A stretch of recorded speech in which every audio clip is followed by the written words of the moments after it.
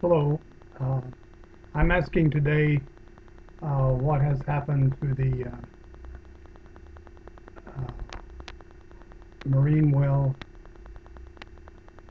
Containment Company.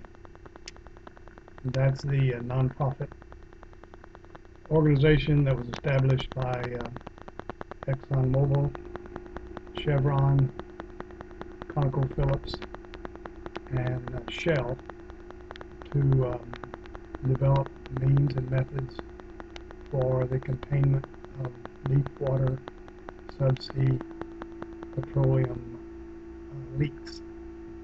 And it was very encouraging when it was announced that each company had put in $250,000, bringing the total to $1 billion to do the research and development of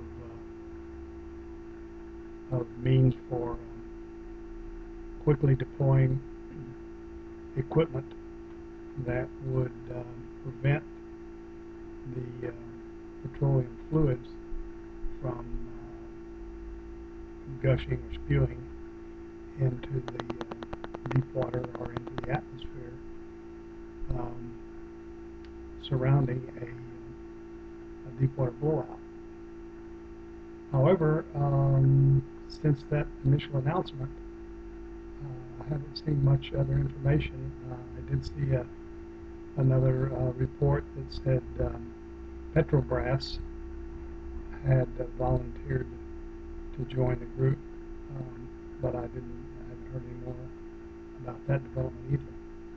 So I'm just wondering if anyone knows how to contact that organization and present ideas and proposals.